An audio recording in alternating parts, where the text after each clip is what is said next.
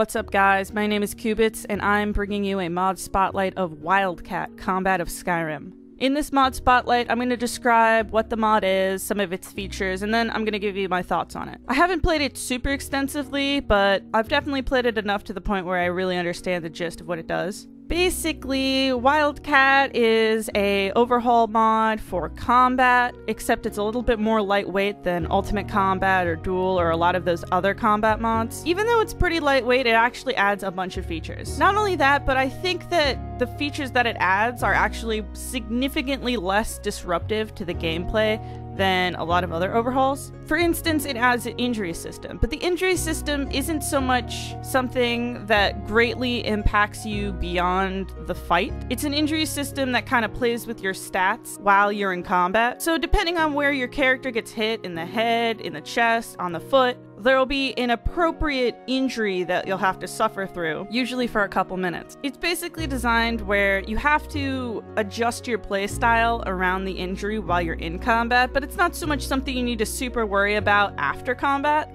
So unlike a lot of injury-based mods, it's not going to slow down your movement a bunch, it's not going to really affect a lot of other things in the game, but it's definitely something that you need to be aware about. For example, a cranium injury will cause rapid magicka loss. Injuries to the ribcage cause rapid stamina loss. Injuries to the foot may make you stagger when you're running or trip when you're sprinting. Basically, there's an injury for every part of the body, and it affects your movement slightly, but mostly affects things like your health and your stamina and your magicka.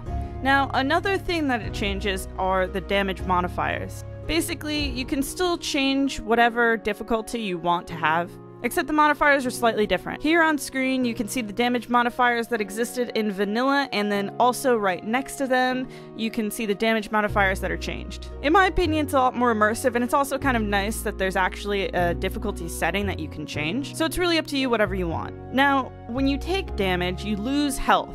This actually affects you more than you would think. For instance, when you have a pretty full health bar, you take a lot less damage than when you're severely injured.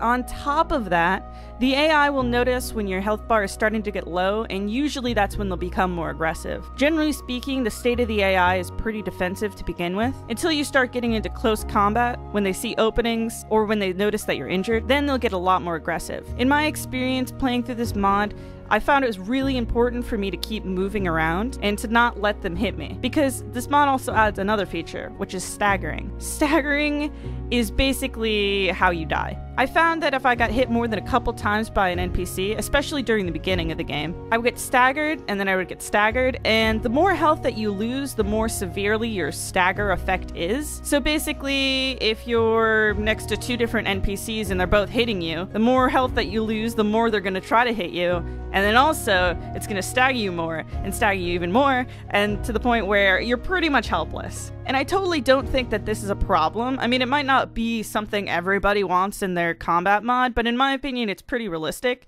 So if you're going up against two different people and they're whacking you with their sticks, like, back and forth, like, you're probably not going to have a lot of openings. The stagger effect also affects NPCs though, so you can keep that in mind. Generally speaking, the best way to go into combat is by taking the initiative yourself. Baiting out an attack, dodging it, and then attacking is also very effective. Generally, you just don't want to get hit. And you definitely don't want 2 or even 3 NPCs all coming at you at once. In the vanilla game, it's like whatever, your health bar just goes down, it's not a big deal.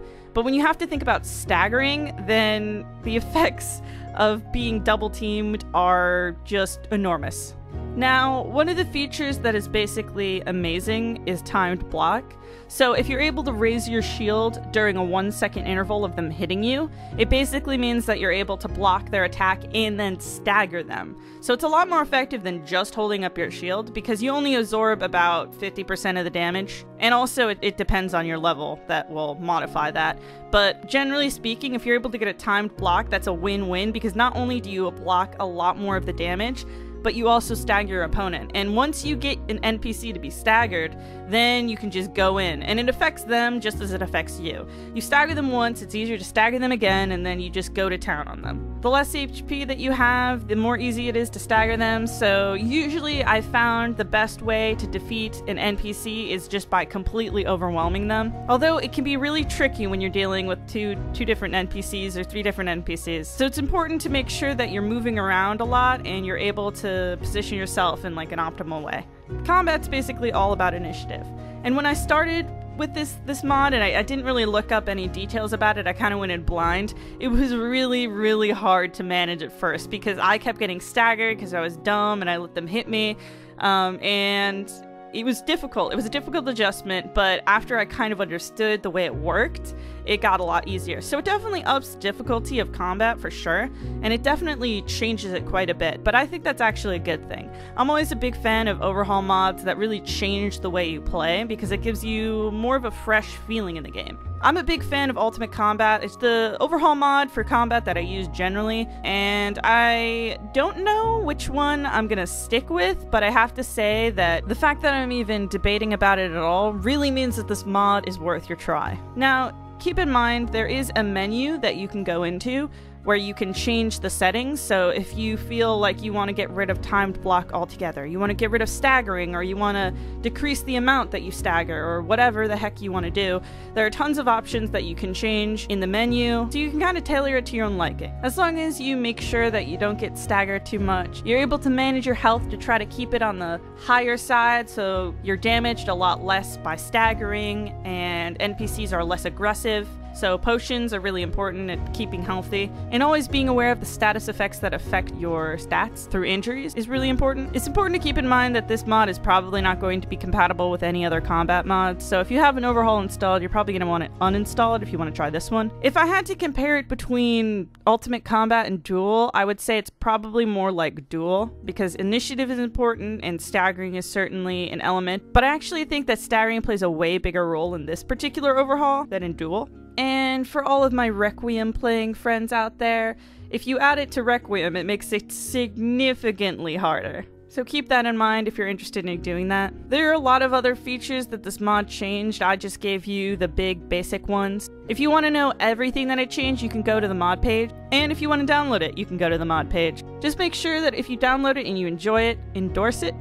If you guys want to see another mod spotlight, I made one about common clothes, which basically adds immersive NPC variants in clothing, along with other clothing that you can wear yourself. I also have a video on Windpath, which is a quaint little house mod that is definitely one of my favorites. If you guys want me to make more mod spotlights, please give this video a thumbs up. And if you want to see more videos from me, then please subscribe. Thank you so much, and I will see you in the next video.